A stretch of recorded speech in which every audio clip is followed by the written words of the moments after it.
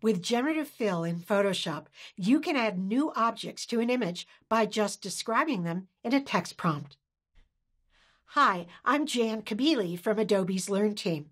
In this video, I'll show you how to use Firefly-powered Generative Fill in Photoshop to create new content inside an image in just a few seconds. Let's say we want to add a dog on the cozy blanket in front of the fireplace. The first step is to make a selection. The selection will influence the location and the look of the generated results. Sometimes a simple marquee tool or lasso tool works well for this. So in the toolbar, I'm going to select the rectangular marquee tool. Now go to the location where you want the generated content to be located. It's easier to get the location right from the beginning than trying to move generated content later.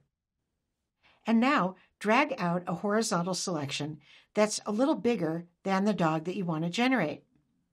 This will leave room inside the selection for Photoshop to generate not just the dog, but also some content around the dog to blend it in with the surroundings. Now, go to the contextual taskbar on your canvas. If you don't see your contextual taskbar, go to the window menu at the top of the screen and choose Contextual Taskbar. In the taskbar, click Generative Fill, and that opens a text box where you can enter a text prompt. This is a description of the content that you want Photoshop to generate.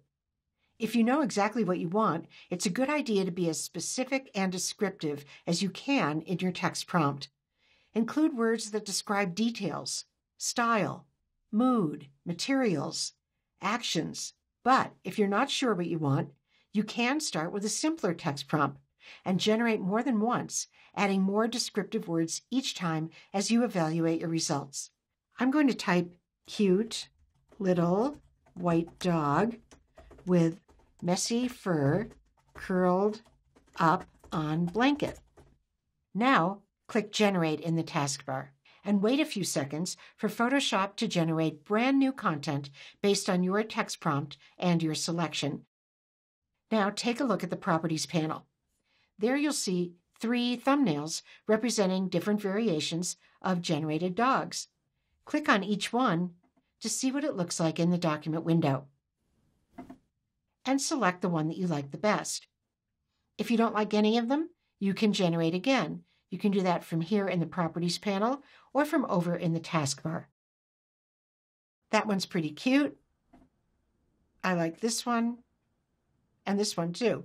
In the image, notice that Generative Fill matched the new content to the image so that it blends in with its surroundings. The perspective, the shadows, and the highlights look right, which makes everything else in the image look more real. Also notice that there's a new layer in the Layers panel that's named with our text prompt. This is a special generative layer made by Photoshop. It contains the content that was just generated. I'll show you that. Along with a mask based on our selection. And it's a non-destructive layer, so you could come back to it and regenerate new content anytime the same way without changing the rest of the image.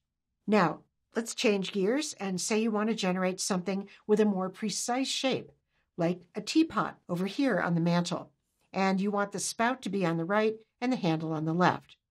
You'll have more control over the generated results if you make your selection more precise. For example, here's a selection I made earlier in the shape of a teapot. If you're following along, you could try drawing a shape like this with maybe the lasso tool or with a digital pencil on a tablet. So let's go ahead and enter a text prompt. In the taskbar, I'm going to type ceramic teapot, classic style, and click Generate. And you can see that the shape of our selection impacted the shape of the first of the resulting teapots. Let's click on the other options and choose the one we like best. And that's all there is to generating entirely new content in an image using Generative Fill in Photoshop. Congratulations on successfully adding new content to this image. All it basically took was a rough selection, a text prompt, and like magic, you've created new content that blends seamlessly with your image.